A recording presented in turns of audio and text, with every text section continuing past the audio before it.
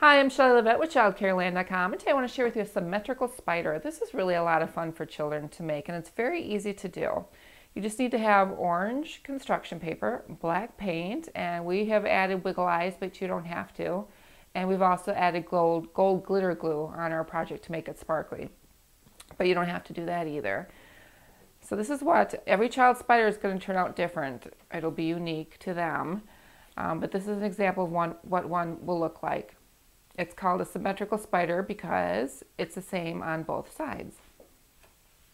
So to start this project, you would need to take orange construction paper, and we use the large sheet because you can put more paint on and the spider will be bigger.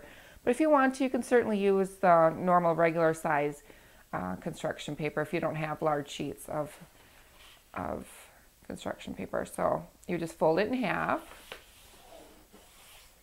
And we're talking with the children about the amount of paint to use. It's up to you what tools you want to provide. For this project, we use just the stencil sponges. It's just like a stick with a sponge tip on the bottom that you use for stenciling.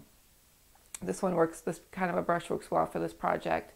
So you have your paper folded in half, and then children are told that they get on one half, they're going to do half the spider body and then 4 legs.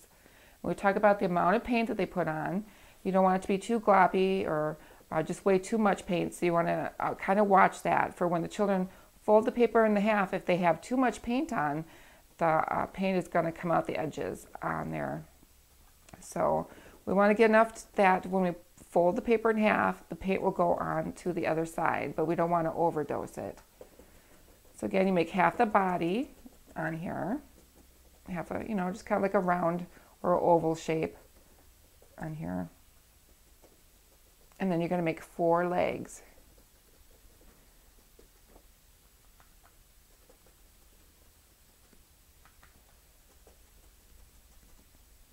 Right here, put the 4th one here.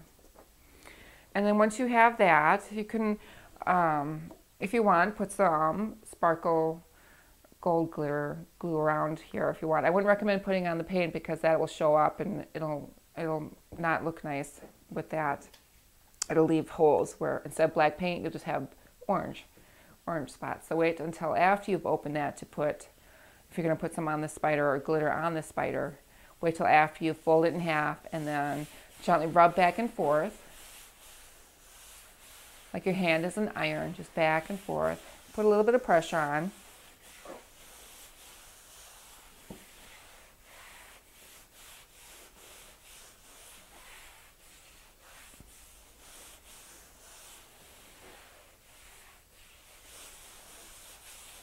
All right, and then you're just going to peel it open. So it's kind of cool to see what each one looks like. Oh, that's a pretty big one. And so if you see spots that on here didn't get enough paint, you can either just put the paint back on this side or fill it in. It's up to you what you would like to do on here, just to fill in some of the spots with a little more paint. And so that is the symmetrical spider. And then you can take, these are I've never seen these before, but I was at Walmart and I picked some of these up. These are self-adhesive wiggle eyes, which I think are really cool. But if you don't have that, you can just use the regular ones. Put 2 glue drops down at the bottom or where the eyes would go, and then you press the wiggle eyes on. But these are nice. They just peel and stick onto where you want to put them.